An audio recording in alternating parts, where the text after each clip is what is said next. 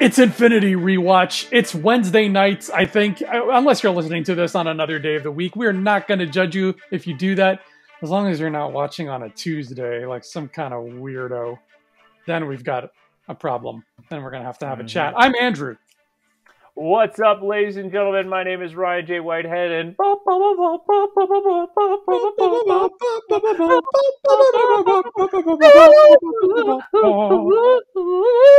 yeah, that's right, Trans-Siberian Orchestra. We're coming for you. We're the new Christmas choir in town. That's it. That is it. Oh man, what? Okay, so let's deep dive right into it. Actually, no, wait. First, there is one thing I'd like to talk about before we get into the episode.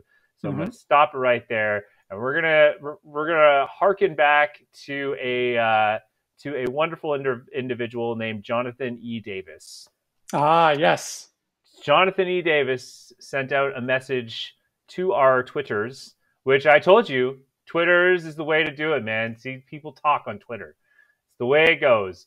And has requested to get another rewatch of No Way Home after we've seen it again. I have now seen the movie twice since we recorded, and it was quite a mission to get it recorded, I'm not going to lie.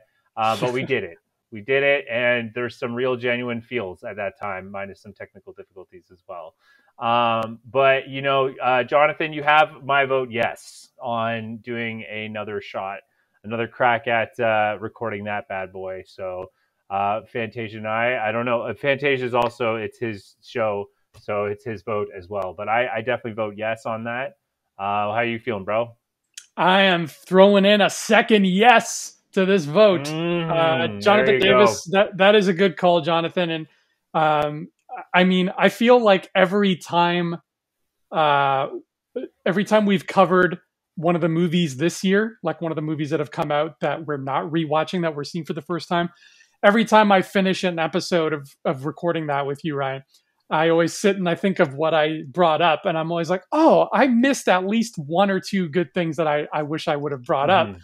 And that's a very full movie. That was the third longest MCU movie ever. So there's a lot in there to go over. Of course, we should look at that again. So we will. Right. We will sometime soon. We have a nice big, as far as we know, a nice big gulf of time between January and May. So there's something's happening there. That's true. And also, I want to challenge.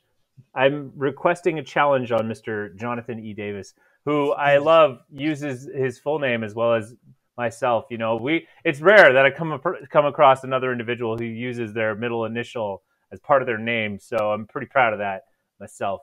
But I challenge you to bring us forward some of your discussion points for us to bounce off of. And I challenge that to anyone else who listens to this.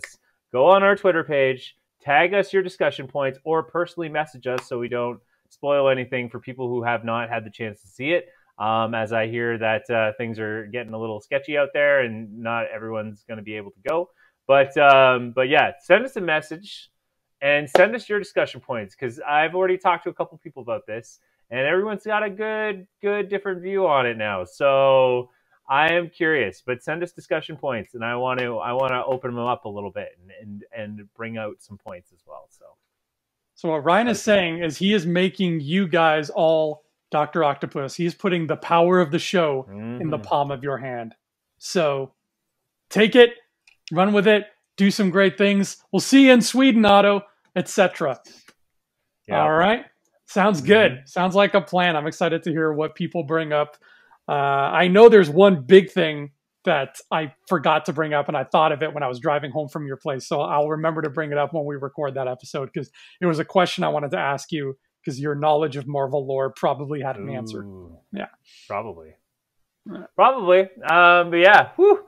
But let's talk about Hawkeye. Well, that episode, I got to say, right out of the gate, it gave me everything I wanted out of that last episode. Literally. There was not anything missed. Everything was given to me, except for one thing, actually, I should say. But it's being greedy. I would say, like, I could walk away with this and be happy, but this is me being greedy. and we'll get to that at the end. It has to do with an end credit. I was very happy about the musical number, but I wanted a Kingpin end credit for very specific reasons, which we'll get into as we talk about the whole episode. But I gotta say, this episode, we knew what we were getting into. All the chess pieces are in place. It's time to get this show rolling. Let's get the action going. And man, did it take off and deliver. Well, we went into this episode the whole week just with this thought of like, do they have enough time? Even though it's an hour long, do they have enough time to cover all their bases? Because we still had to deal with the Watch. We had to deal with the Swordsman. We obviously had to deal with Kingpin and Echo and Kazi and what's going to happen with them, and Kate in a Hawkeye situation. And is Hawkeye going to see his family? Like, there was so much to do, and Yelena's in the mix. I could not fathom how they were going to handle that in less than an hour. But the trick was, the answer is that they just hit that ground running, like the Flash, who's also a Marvel character now. Spoilers, Kevin Feige just announced Flash 2. Flash-tastic. Oh God. No. It's I'm not even gonna entertain this joke. And then there's a crossover called the Flash-tastic 4. Where they run. God, just stop. And let's stop there and start with, of course, the big topic that we all wanted right out of the gate was the big man himself, Mr. Wilson Fisk, the Kingpin, making his MCU debut. And you know what? This day started for me waking up because we're currently cat sitting a cat named after Arya Stark, and so his cat's name is Arya. Ooh. And the cat decided the cat will only feel comfortable if we leave it a box. So we left it a box, and I decided, I'm like, hey, if we want to just keep track of this cat, let's put the box in the bedroom, which is the worst idea I think I've ever had. And the cat would decided at a good 6-ish in the morning to start scratching at the box and pick at it. So it's just all yours and it was just a really irritating noise. So I was awake, and I went to my Twitter. Does this cat emulate Arya Stark in that, it'll she'll have a different human face, and then you'll be like, "Who's this? Oh my God, who's this human in my apartment? What can I help you with something, sir?" And then the cat's like, "Oh no, it's just me." The cat and I came to an accord in its early stages of me babysitting it with Isabella. Which was, I don't bother you, you don't bother me, and we'll live simpatico. Yeah, and it worked. I mean, we had to cat sit for 30 something hours. We're into our final stretch here, but that cat spent a good 10 hours in a closet. So I'd say we did it. We did. I didn't force the cat in the closet. The cat chose to stay in the closet. So that was our time. But anyway. Long story short, woke up to a wonderful Twitter notification that Vincent D'Onofrio has left a message with a Merry Fiskmas. A message. And he comes on, and being the humble and generous actor that he is, he comes on, he thanks the crew, thanks all the fans for being patient and being so excited about his character. And it was really nice. And that's when, shortly after, I texted you to make sure that you were awake at 7-ish in the morning to watch the show, because we want to watch it as soon as possible. Yes, as early as I love getting an early start to the day. So that is always, whenever there's a Disney Plus show, it's an extra bonus. I get a longer day. That's it. I think one thing that I want to bring up here, that we should bring up, is when you and I came back to your place after Spider-Man No Way Home, yes, and we started setting up to record that episode, Isabella is lying on the couch watching Law and Order Special Victims Unit, or Criminal Intent. Criminal Intent. Yeah, with D'Onofrio. And it's just, the scene that we walk in on is D'Onofrio just being a boss and doing his thing, whatever it is he does on that show. I'm assuming he is on the side of order and maybe law sometimes. He's not a criminal. So D'Onofrio was just present that night, even though he didn't show up in Spider-Man. And it just got me all the more psyched for this week. And doesn't the first shot of this episode start with that cane and him walking into that little office? I don't know what this place is where Vera Farmiga is meeting him, but I don't care because he has, Ryan, a diamond-topped cane and purple pants. It is perfect Fisk. Hashtag perfect Fisk. Long live the king. He's on my screen. He's interacting with her. That's him. And he's got a little eye twitch going on because he's crazy. That was perfect Fisk. It was a perfect Fisk. And, you know, I had a small moment when we were watching it together. You know, it's always fun to do that in the morning with you. Just like, hey, message each other. We sync up, 3, 2, 1, go. Yeah. But yeah, it was awesome watching it with you in the sense of like, yeah, hearing the big steps. And didn't I say it in the past podcast? Wouldn't it have been awesome if we saw that in the 5th episode? Have that just that kind of just before he like maybe says hello, Eleanor. Just like leave it right there, and then pick up the conversation in the next episode. I think everyone would have clipped that. Everyone would have thrown it in social, and everyone would have been happy. But you know what? In the end, it still worked because it was a great way to start the episode with the thunderous steps of the man himself, the Kingpin. And you know what? It kind of felt like, you know, D'Onofrio being the amazing actor that he is. I mean, you know, you look at Men in Black, you look at Law and Order, you look at the one where he played what's his name? Played a historic figure, Citizen Kane, Orson Welles. He played Orson Welles. I think it was Orson Welles. But yeah, this man's an incredible talent. And even Jurassic World offering such talent. Oh yeah, I forgot he was in Jurassic World. The man's a chameleon. But you know, gotta give him respect for like not missing a beat in this scene. Like honestly, like if you go from Daredevil season 3 to this episode, literally the same character traits are all there. And at first it was kind of, for me, it was just like my brain was like, I'm watching Kingpin and he's in the MCU now, like fully and officially. And it's kind of there's a weird moment where I'm like, is this fitting? Is this working? And then it just faded so fast. Like, it just like, I'm just like, I have Kingpin. Like, this is, the comic books are just the comic book life is now thriving in the MCU. And yeah, like you're right. The twitches, the dialogue, he's still got the kind of same, he's still got the same kind of rhythm to his voice, you know? And he's just like, we both profited. So, you know, like I'm a little confused as to where this is going. Like it's so perfect. And, you know, one thing I like about his Law and Order character, you know, comparing it to this one is both characters get under your skin in a really classy way. You know, one of the things the Law and Order character gives you is he's a very cultured individual. Like any reference you drop, he'll know, you know, the historic background of it and its cultural relevance. And Kingpin's very much the same way. He gets under your skin, you know, having this incredible knowledge and understanding of the way the world works. And he exploits it to gain his advantage. So it's always a win-win for him. Because like you think about it with Eleanor, he even says like, we both profit and you profit just as much, if not more.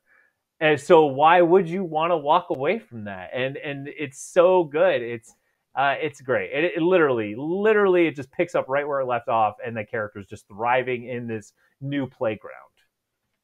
You know, it's funny too. You mentioned how there's a little moment of, is this going to work? Is this going to work in the MCU? And then it works. I had a little moment like that, sort of.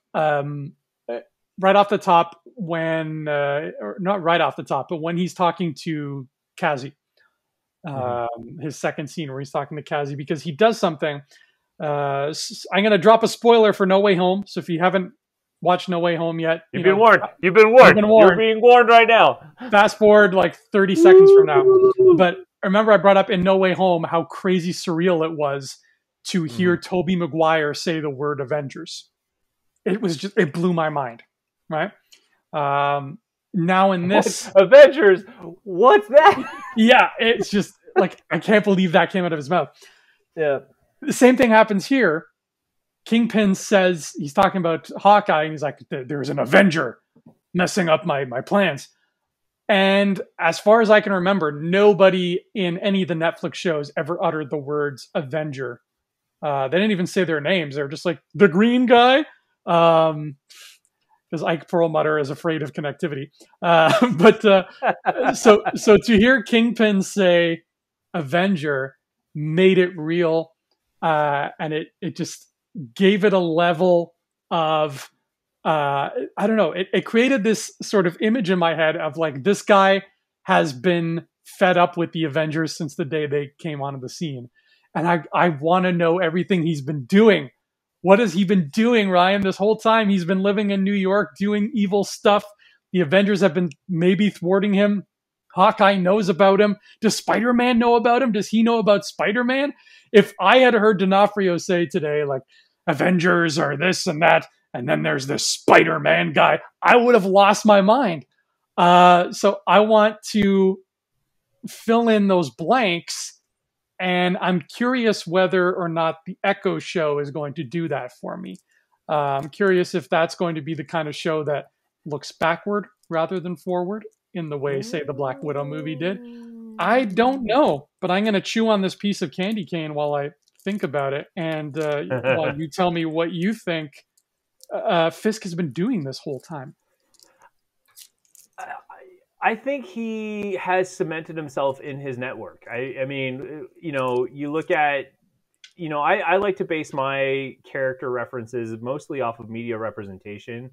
Why? Because media representation has little time to build a character. So they're literally going to find the best traits of the said character and develop it as much as they can within the time frame they're given.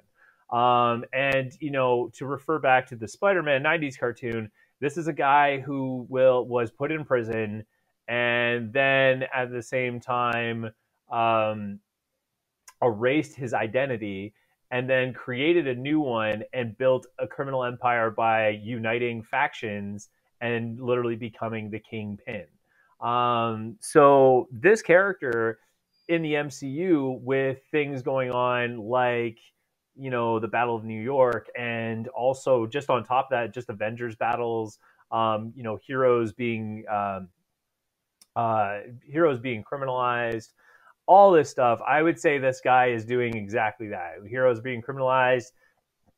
He, on the other hand, is amassing his identity as the Kingpin. So, he gets all the troops under his thing. And you have to understand is, like, in this world, in the MCU, we haven't seen a lot of street level action, to be honest with you, because Iron Man dealt with problems within his company. And, you have the 10 Rings being the major supplier there. So you could argue that the 10 Rings may have something to do with Kingpin down the road. And I think that story could be played out. We'll have to talk about that, though. Do I think Echo is going to look backwards? I don't think so, because we got for someone who said that they don't like doing origin stories anymore, Feige, I don't think is going to waste time focusing too much on storytelling, kind of reflecting in a character, because I think Hawkeye, they gave you everything you need to know about Echo within 2 episodes, like literally, and it was like just enough scenes. Like it was, I'd say, a half an hour worth of content to give you that backstory to get her going. I think in her show, the way I want it to play out, I think that Kingpin will be the main villain of the story. How is going to be the big question, and if he is the villain is going to be a big question. So, but yeah, I mean, this episode definitely leaves a lot to be discussed. But to kind of bookmark it right now, I'd say Echo's show is going to be really good if they go the way I think they're going, because I had a talk with a fellow a fellow comic book lover and encyclopedia of Marvel knowledge, and i.e. my brother. And he said that Echo has a lot to do with Daredevil. There's actually some really good storylines with Daredevil. So that being said, with Kingpin being in it, and spoilers, you're being warned once again. If you are listening to this message, you need to stop and watch Spider-Man No Way Home before I continue any further. You've been warned. Okay. But Daredevil now being in the MCU as well, are those two players going to play a big role in Echo? Right. And I think it makes sense. That's a good place to throw Charlie Cox. It's a good place to have him fit in there. He fits with the world. I'd be lying if I said I was fine with seeing another Daredevil Kingpin story, because I would much rather see a Spider-Man Kingpin story. But just any Kingpin is good Kingpin, in my opinion. I want to take a minute, Ryan, to talk about his costume. Yes. First of all, thank you so much, wardrobe department of Hawkeye, for putting him in white. Right? Thank you. Don't waste time with the black. We wasted a whole season with black. We're good. Thank you so much for putting him in white. Now, I found it really interesting because you have his introductory costume, which for me is like 98% exactly what all he's missing for me was a pink tie, or like a pink neckerchief or something. But other than that, with the purple pants and the cane and the jacket, I'm like, there he is. There he is. And then in the second scene, we get a very different and yet still somehow the same costume change. We keep the white jacket. We trade the purple pants for white ones, meaning it is before Labor Day, but it's not because it's Christmas, so he is breaking all the rules.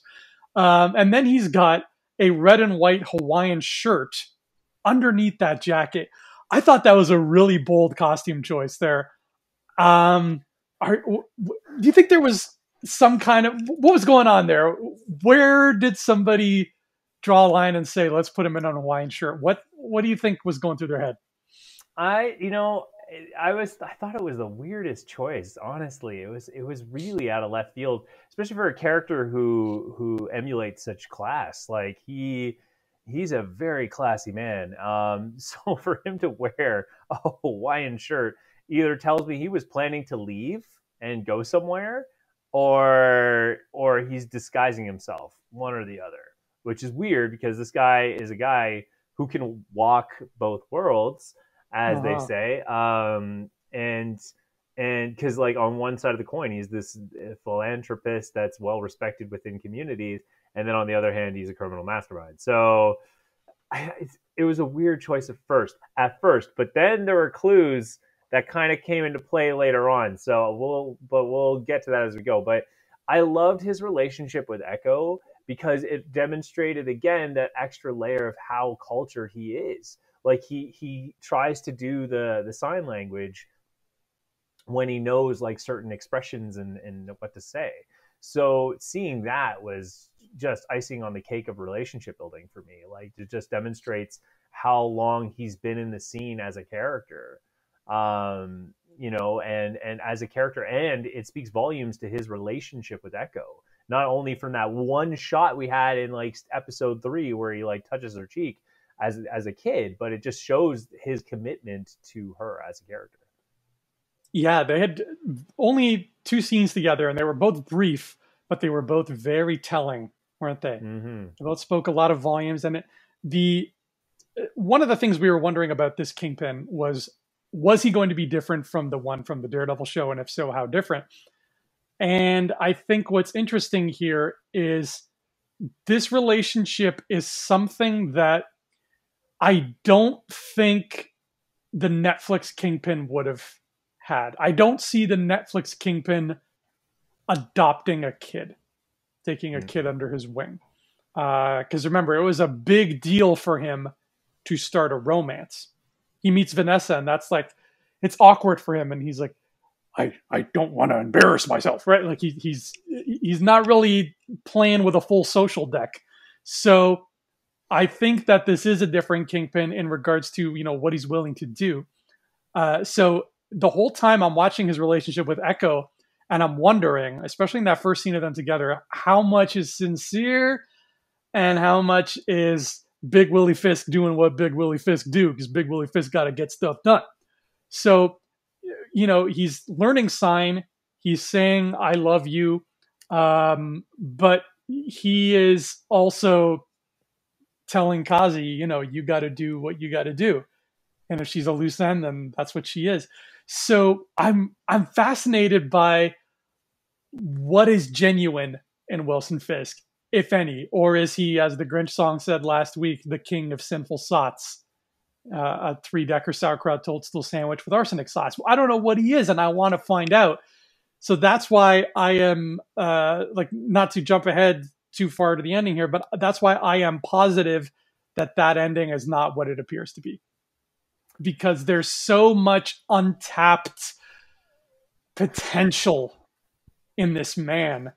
Oh my God. To squander on this. I don't know. I think we should, just because we keep drawing to the same conclusion here. So I think it's best we kind of exercise it a little bit, and then we'll get to it. We'll close it off a little bit later. So we get to fast forward all through this epic fight scene at the Plaza Hotel and everything, and it's super fun, and it's everything I want. Don't let New Yorkers hear you say that, because that's the Rockefeller Center, sir. Oh, sorry, Rockefeller. Yeah, that's several blocks south of the Plaza Hotel. Well, there you go. So I'm so sorry, New Yorkers who may listen to this. I've only been to New York twice, I think.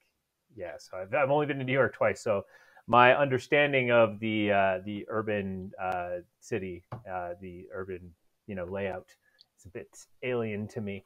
But actually, I think, sorry, carry on. I'm just going to search for something while you're talking, because I think there may have been a really funny Easter egg in here, if I'm thinking it's right. But carry on. Go ahead with what you're saying. So there's this epic fight scene, and Echo ends up catching up with Kingpin after, and what I would say is one of the most intense fights with Kingpin. But it was good to see him actually move around the way he did, because I loved seeing how comic book it was, big, large movements that would send the character flying. And I was shocked when he got hit by a car, but I realized that car was parked at the side of the street. So to generate as much acceleration as it did, I don't think he would have gotten hit as badly as it looked. It looked really bad, but it looked like he was fine there. But anyway, so when Echo catches up with Kingpin, and the last scene we see of him, she points a gun at him, and he says, like, "Don't do it. I love you. I care about you a lot." And you hear two sounds. You hear a gunshot, so you hear like a bang, but you don't hear a thud. You hear a boom, like kind of like hitting a trash can or something like metal. But what's weird is that if he was dead, wouldn't it have been more of a thud? I've listened to it about 3 or 4 times trying to distinctly understand the sound that's being made, but it's not 2 gunshots. It's not 2 shots. It's one bang and with a flash, and the second one's a boom with no flash. So I don't know. Now, they also foreshadow something, if you want to call it foreshadowing, is when he gets shot with the arrow, everyone has this kind of, even the way it's shot, is there's kind of a gasp moment of like he got hit by an arrow. Clearly he's going to, he's down for the count now. But you realize it's kind of like body armor. I think he's wearing body armor. Yeah, that makes sense. And it's kind of like they're foreshadowing something. So either the director or the creators of the show is trusting that the audience is smart enough to draw that conclusion, or that they just literally are trying to just leaving this as like a very flexible ending. Like, hey, you know what? We are done with Kingpin. This was a great like one-off thing. He's dead. But why wouldn't they show him? Like, why wouldn't they do the classic Disney thing where you hear the bang and you go back and he's lying on the ground? Well, for a few reasons here. First of all, I think that if their plan was to have Kingpin just be a one-off, just for Hawkeye, a one and done, then they wouldn't have waited till episode 6 of 6 to throw him in. You don't waste D'Onofrio. I'll classify that as one point, as like towards like why he would still be alive, but it's still a weak one because you could easily write it off. Like that's like I could just the same argue that you could write that off and say he's dead. You could, but then if that's the case, they have given more screen time to Rhys Ifans' version of the Lizard than they did to Kingpin, and that makes no sense to me. True.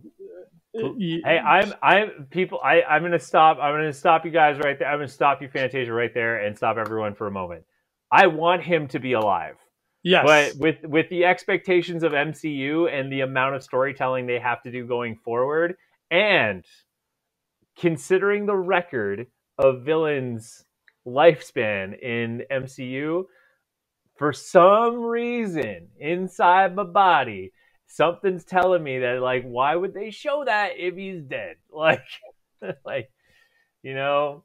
So I don't know. I want to be convinced. That's what I want.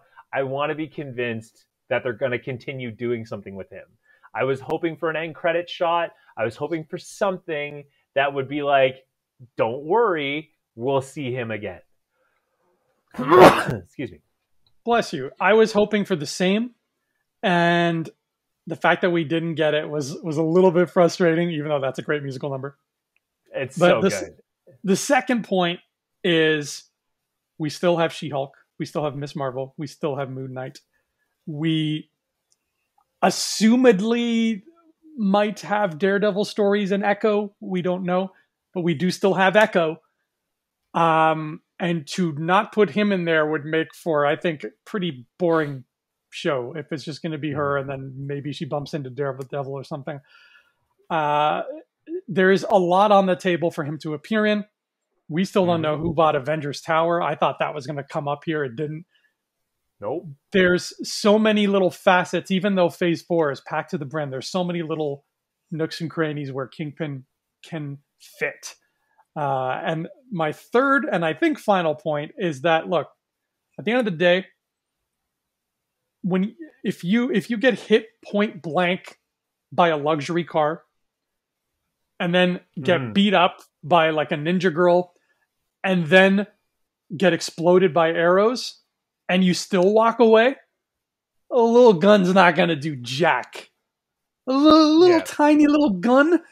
No, that gun is going to either, like you said, it's going to bounce off body armor he's wearing, or it's going to wound him to just put him out of commission long enough to explain, why didn't Kingpin cause trouble in She-Hulk or in Doctor Strange? Because he was in the hospital.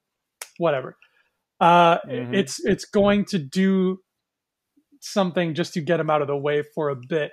But I think it would be foolish of the producers and writers and everybody to have access. And of course, this is coming from the biggest Kingpin fan in the world, so of course I'm biased here, but to have access to this guy. Please be biased. I want to believe, right? I want to believe.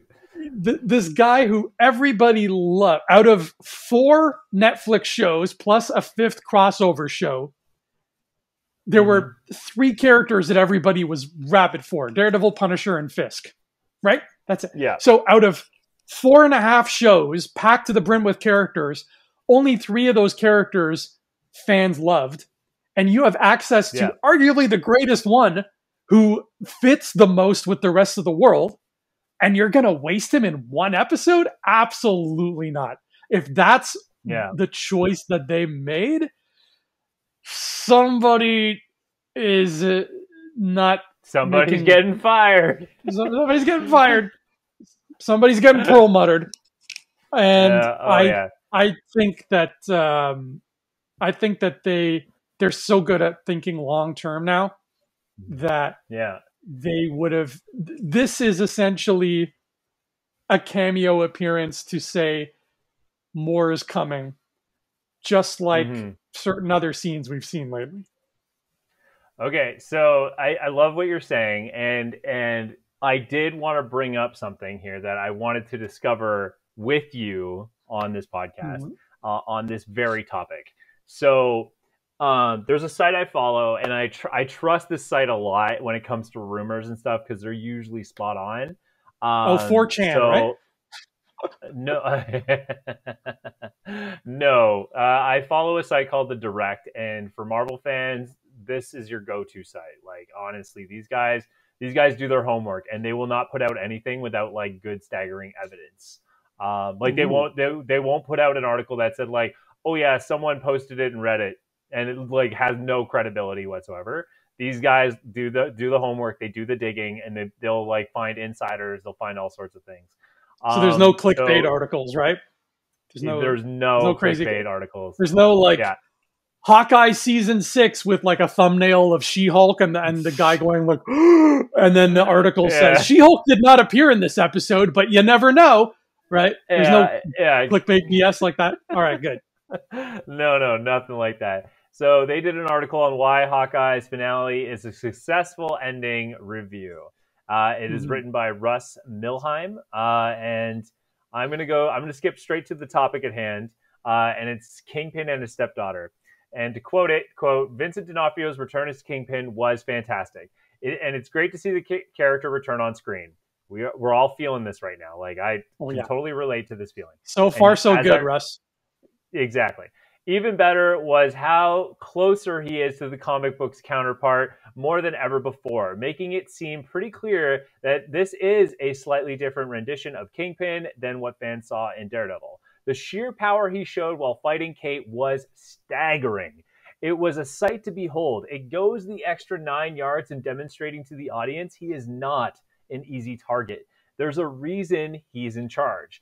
While it was fantastic to see him fight one of the two leads in the series, can't help but wish he fought the actual Avenger, given how cool it was to hear that term leave his lips earlier in the episode. Like we said, right? Loving this so far. Kate will be on that level one day. As great as he was, though, it felt like the episode could have used more of him. Things we've been saying. Brought him in an episode or two earlier. Also, the fake out death cliffhanger is quite annoying, as everyone knows he's not dead. Now, this is why I'm confused, right? Because like I'm convinced that he's not, and you're convinced he's not, but they left it this way, right? Marvel isn't going to bring back the character on screen for 5 minutes only to kill him off. The moment plays explicitly off a comic book panel where Maya is confronting him about her father's death. She goes to shoot him, and instead of killing him, he ends up blinding him. Needless to say, fans will see D'Onofrio again. Wait, in the comics, she blinds him? The moment plays explicitly off a comic panel where Maya is confronting him about her father's death. She goes to shoot him. Instead of shooting him, she ends up blinding him. That's right. Oh, man, I hope he doesn't go blind. Oh, I think it's temporary. I think he's temporarily blind. Okay.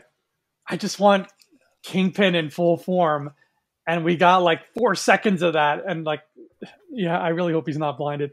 Actually, you know what? Now that I think about it, I do remember the comic. There's a comic book reference, and yes, Echo does shoot him, and I think the bullet ricochets, and it ends up, just blinding him. Okay. Like it's a confrontation. It's not as point blank as the episode made it look. All right, that's fair, and that puts him out of commission for a bit until the next time they need to use him. Russ brings up a good point too about the fight with Kate, because the fight with Kate is just, there's a move that he does that made me like scream because I was so enthralled by it, and it was exactly like, I feel like they took his sprite from the Sega Genesis game that I had where he's the last boss. And the sprite has like a thing where he punches Spider-Man and he does this thing, and I can't describe it because I'm not a Kingpin myself, but when Kate shot that arrow and he grabbed that cord and pulled her and like punched her in midair, he was that sprite, and I was just like, oh, there he is. Oh He, yeah, he can no, lift her. She's a grown woman, and he lifted her off her feet like he was Scorpion get over hearing her mhm. across the pit. And I was that was probably my favorite part of the episode. Well, no, my favorite part of the episode was just seeing him in his real costume for the first time. But It's a beautiful episode. Like it's the Kang episode. Like that's my theory now. Is like if they're gonna introduce a character like Kingpin, they're gonna have a Kang episode, and it's gonna be everything you want, full of action, great appearances, and just wrapping up the story in a beautiful present gift wrap for you. And and it's on the funny subject of because fights, sorry, go ahead. I was gonna say it's funny because it is a holiday themed episode. It is. It's the most holiday themed episode, in fact, because it's the Yeah. closest they get, and then you see Christmas Day itself. On the subject of great fights, I think we'd be remiss not to talk about Kate versus Yelena.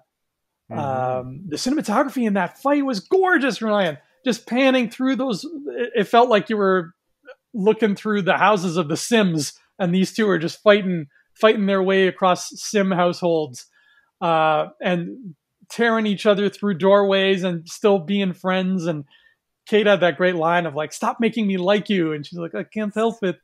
And I'm like, "I know how you feel, Kate. I like her too." Uh, Oh, it, it's so good. what a I love wonderful that pairing. scene. It is a wonderful pairing. I love that scene. It is the whole scene at the Rockefeller is so good. It's perfect, and I love the kind of spy feel when they're all like incognito dressed, and then the reveal of her like, oh, did you plan that? Like, like it's perfect. It was such a comic book experience. It was so good, and it was so much fun. Oh my god, it was so much fun. I love It wasn't necessary, but I love the face dragging across the window with Kate there. My Oh only yeah. thing there though is like Yelena must really like her, and I'm just talking and like before anyone goes like oh yeah, I'm talking like just respect and like her. Period. Like but like must really have some like real admiration for her because as a widow, if that target is being blocked by an obstacle, you get rid of the obstacle. Like you Yeah. don't waste time like that. So there's got to be something to that story. Like she just realized she's not a bad person, so she's not going to kill innocent people. She needs to kill her target. So I kind of danced with that as they were fighting each other, but like at the same time, I was like, you know what? It's just a damn good fight scene, and it was fun, man. And then and also, we'd be remiss not to talk about the wonderful hero montage of them building the arrows. I needed Mm. that personally. I needed all that scene.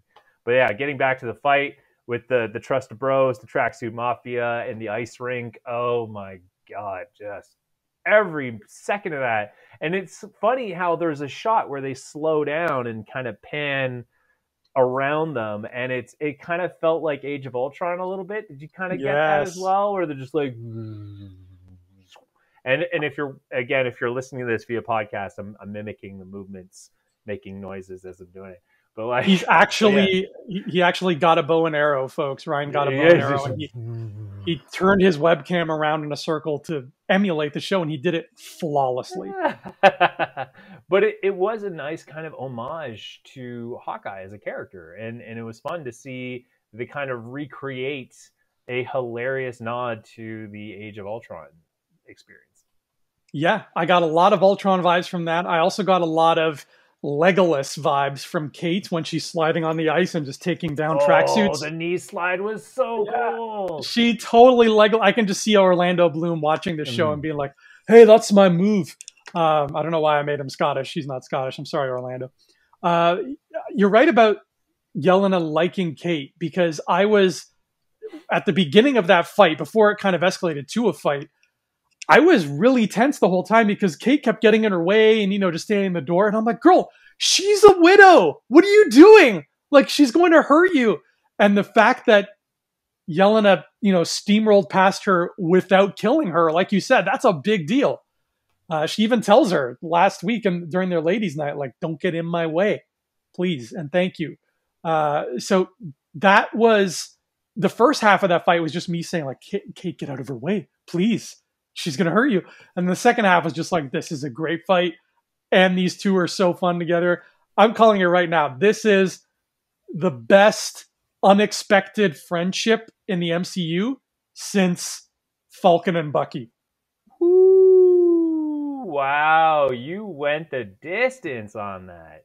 These guys, I wouldn't be surprised if this is a spin-off. Based on the that Bishop category, and the Widow. Based on that category, I agree with you. I agree with you. Based on the criteria of how you're setting this up, I agree with it.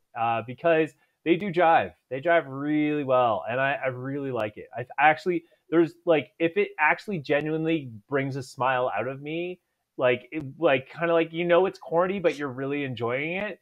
That means there's some really good chemistry there, and there is.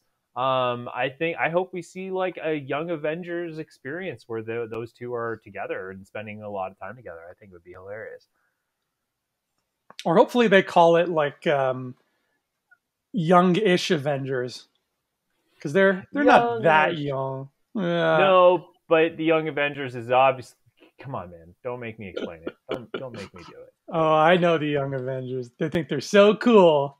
then they start Civil War. It's in terms of experience, right? On the resume, they're a little lower on the job experience than some other, major players. I don't know, like Captain America. Man fought in World War II, for crying out loud. Well, he earned his dance. He's busy dancing now. He's an old Avenger. Yeah. They should call them New Avengers. Or I feel like new sounds. I don't know. Young Avengers sounds like Little Archie. That's what I think of when I hear that. Like, like Hulk is in a diaper and he's like, I'm going to smash now. That's what I think of when I hear Young Avengers. Yes, I love Kate and Yelena. I love their whole thing together. I love this whole fight. I love the Legolas stuff. Hey, bro, it's Kate the Bishop. Tracksuit Mafia. They are just beautiful dudes. There's so many of them. Why are there so many? You know what they reminded me of, Ryan? When they started running out onto the ice, and some of them are in red and some of them are in green, it reminded me of like a Super Nintendo beat 'em up game, like Maximum Carnage, where you have like the same bad guy coming after you, and then like they just change the color of his trench coat, like one is in blue, one's in pink. Yeah. That's what it looked like to me. And the fact that they're just hammering on all of them and it's like street level, I'm like, somebody's been playing Super Nintendo. Bert and Bertie, they fired up the SNES before they came and shot today. That whole fight scene is just beautiful. The tree at Rockefeller Plaza is, as always, beautiful and giant, and the colors. It's everything I wanted in a Christmas Marvel scene. And they did one of the comedic techniques that I really enjoy when it's done right is the why is the rum gone joke when it's done twice. If it's done twice, it's funny. 3 times, you just got to stop. But they did it, and I loved it because the guy comes in, he's like, oh, I got the tickets for Maroon 5, and, it really helped us. Like, that to me was priceless. Like, I thought that was so funny. One thing, though, I didn't get was the owl reference. I thought that was so weird. The owl was odd. Why is the owl there? That's going to be your version of Why is the Rum Gone? Yeah. You're going to be like, why is the owl there? And then next time there's another Disney Plus show, you're going to be like, why is the owl not there? What bothers me, though, is Kate shoots the arrow and cuts down the tree. Does that mean the owl's dead? Like, I'm pretty sure the owl didn't get out of that. Well, yeah, because he got away and he picked up the shrunken guys and ate them. Oh, that's right. Yes. Okay. Yeah. Okay. I guess that's why the scene happened there, because they needed the explanation why the owl comes and picks up the little truck. So that would have been, I think it would have been even funnier if like a random owl, like if we had never seen the owl before and then he just randomly comes in, or a pigeon just randomly comes in and picks up the truck. I think that would have been much funnier, because it's like, oh my God, where did that bird come from? Yeah. And they brought up a good point, because Kate's like, what happened to those guys? And Clint's like, honestly, I don't know. What does happen, Ryan, if you get shrunk without wearing a Pym suit? Do you just turn into that guy from? You're stuck. That's it. You're stuck as a shrunken person until you get the reverse formula, the giant formula. Because here's the thing: in the comics, when Ant-Man first does his shrinking formula thing, he's stuck like that, and you spend the first few issues of him trying to navigate him recreating the formula so he can grow back. Oh wow. Well, those Yeah, guys, it's a they're bad either spot to be in. oh, Bad spot to be in. it's terrifying. They're either living it up in a nest somewhere high above New York, or they're just dead and they're being barfed up by owls as we speak. Oh yeah, Uh, total regurgitation. that is that was a great little moment. So many fun little moments in this fight, and I think one of the fun moments that can't be overlooked is the fact that Jack decided to just bring a full-on rapier to the party with him. Yeah, that was awesome. It's perfect too because he is kind of an anti-hero type-ish character. So, right there for me, I was like, "Yep, we got the swordsman. Check." It's kind of like Mhm. the leaper, right? Like we got the character.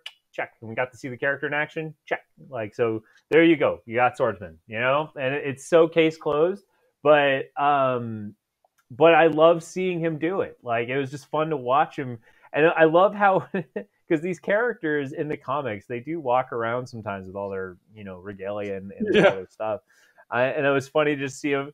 I love that they even comment on him. They're like, he comes in with the sword and he's been accused of murder with the sword. Like, oh, it was perfect. Yeah, that was a bold choice. I don't think I could ever enter a party with a weapon that visible. I like to conceal my implements of death, but he just wears it on his hip, just the same way he wears his heart on his sleeve. I like that he kind of turned out to be a decent guy. I thought that was because he was getting so likable throughout the show. I was just like, man, I love this dude. Yeah. So I'm kind of glad he's a good guy. Evelyn, on the other hand, is exactly what we thought she was. Mhm. And the fact that she guilt trips her daughter and is like, is this what heroes do? Have their mothers arrested on Christmas? It's like, yeah, well, maybe you don't murder people. And it's her own fault. And I think that whole line about like, is this what heroes do? It's a nice little callback because I wanted to bring up what Kate says to Hawkeye because I think it's so important. I think it sums up Stan Lee's early idea of Marvel in general. It's that being a hero has nothing to do with what superpowers you have. It has nothing to do with what costume you're wearing. It has to do with, do you constantly do the right thing even when it means you're sacrificing something to do it? And when she tells that to Hawkeye, I'm just like, that's Marvel right there. That's the whole spiel. And that's why seeing Hawkeye, as she says, take on those aliens with just a stick and a string, that influenced her to be what she needed to be to do the same thing. And on her first sort of official night, she fights the Kingpin. Like that's a big deal.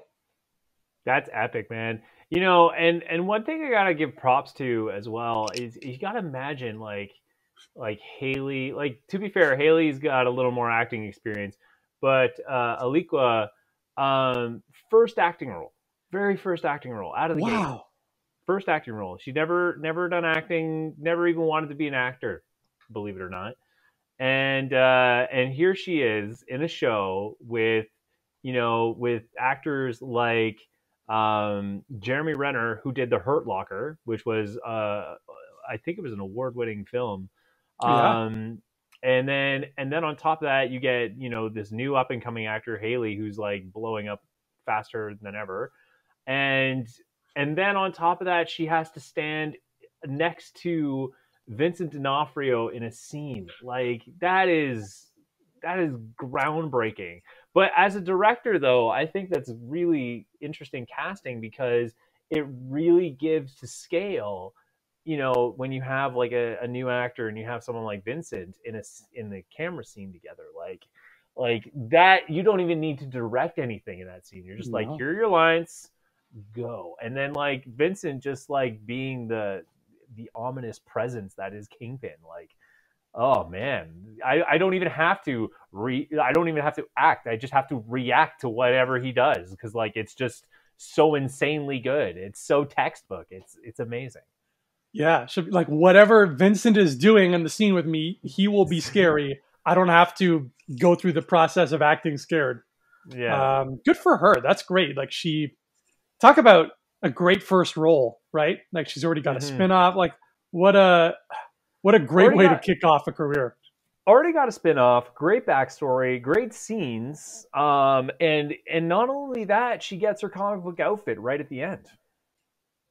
Ooh. Is it the with the motorcycle jumpsuit thing? Well, the leather jacket, it's not really part of her number, but like the last outfit she wore was just kind of like the tank top, the belt with the guns and the leather pants. That's her outfit. Okay. All right. Wow, look at that. She's got her costume already. Speaking of the motorcycle costume, Mm-hmm. I wanted to bring up something because in that scene where she confronts, um, why do I always blank on his name? Once per episode, I blank on his name. Kaji, Kazi, Oh, Kazi, yeah. Kazi. Yeah.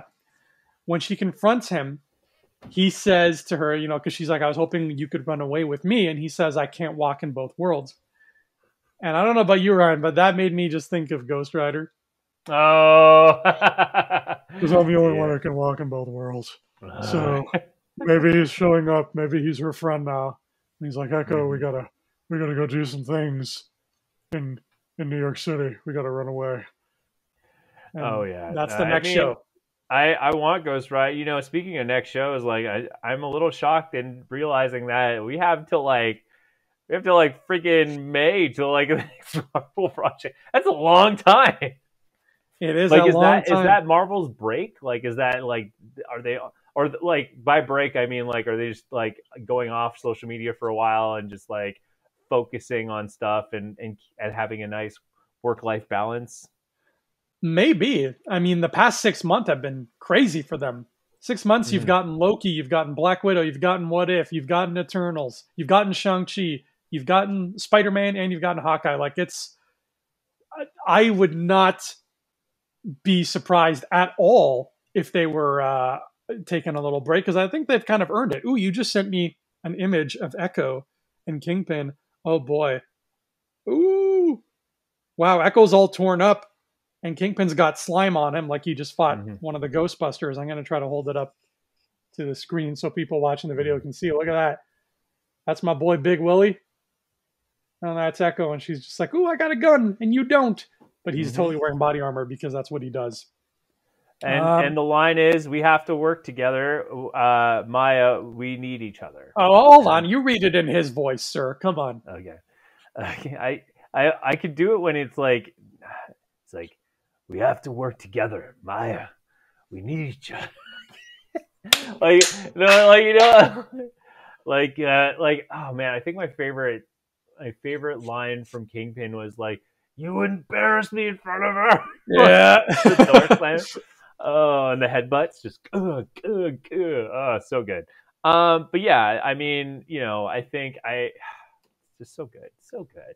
This episode was everything, and at this point, Marvel is, and I was thinking about it, and I think the kind of note I want to like start ending on here is like you bought these comics so long ago. Like you buy these comics and you look at these characters, you buy the cards and you buy whatever.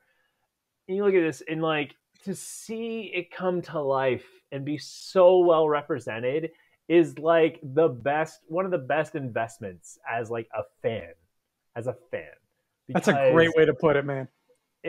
that's what it is, right? Like you see it theatrically playing in your head as you're like reading the comics or looking at the character and kind of imagining your own stories within these characters. But the investment pays off after so long of like the technology's there, the storytelling's there, and we see these characters come to life, and it's just such a beautiful moment. And to get Kingpin, and you know what? I here I am worried that like Kingpin's not coming back, and I really should put that to rest because I just realized that this is a comic book direct reference. So clearly they're going to keep using. They have to keep using the guy. So yeah, like it's just such a beautiful it's a beautiful thing, and you said it best too. Like they really captured one of Stan Lee's moments, and especially in MCU storytelling is like what it means to be a hero is to always constantly make the right choice and always be doing that choice, and that's, yeah, it's a beautiful thing. Beautiful thing. It is beautiful. And as we all know, the right choice is, of course, marrying Linda Cardellini, um, who apparently was an agent of S.H.I.E.L.D., and that was her Rolex. So interesting. So she can kick some butt too. I like where this is going. Ryan, as we wrap this up here, is is there anything uh, is there anything next before Doctor Strange, or are we looking at a long, relaxing sort of vacation here? MCU wise, I think we're on a bit of a hiatus. I'm not gonna lie. That's all right. And that's all right. I might have some ideas for us. I don't know if we'll be able to produce on a weekly basis, but I might have some ideas for us for recording basis wise. So you guys will still get, of course, you guys will get content from us. I mean, as long as there's MCU shows, we'll always be within earshot away, right? So we may get a surprise, like Moon Knight comes out February, like could come out February, or even She-Hulk. We don't know. The fact that they came out with some form of trailer at this point could mean that they're well on their way of finishing. So, yeah. But, I mean, we do have Morbius coming out, and that has some MCU-ish moments that have been shown in the trailers. So that's going to be interesting. But, yes, my friend, I think that's, for us, that's what's going on right now. And of course, I mean, you know, Disney Plus has got a plethora of shows coming. We got a long way to go. But that being said, I don't know. It feels like we have a bit of a hiatus by the looks of things. But we'll see. We'll see what happens. Good news on the website front, though, is that the Doctor Strange trailer came out. So if you want to see the Doctor Strange trailer, you definitely should check it out. If you haven't seen a certain movie of recent, I'm not even going to say it's a spoiler because it's not anymore if it's out via trailer, but definitely check out this trailer. It looks really cool. If I'm hoping that this is like Army of Darkness level storytelling, like I am hoping Rami delivers a real Army of Darkness feel, because if he does, this is going to be the best Doctor Strange experience we're ever going to see. Some really cool spell casting in there. And then finally, I'm going to wrap it up by saying I actually think it was nice to see a nice little what if reference finally pay off, because I was really worried about that show. Yeah, what if is getting some love. So much so that I think next season, instead of ending with a ... it should end with just an exclamation point. Be like, what if? Huh? We told you it was important.